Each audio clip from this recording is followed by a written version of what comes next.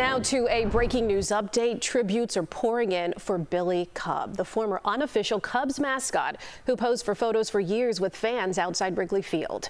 Patrick Weier, seen here on the right when we interviewed him in 2014, was killed in an accident at the Colorado gold mine where he worked as a tour guide. Weier was with 10 others on an elevator when it malfunctioned Thursday. The local sheriff says Weier was a hero. He was one of 8 children and was a veteran of the U.S. Air Force. Weier leaves behind a 7-year-old son.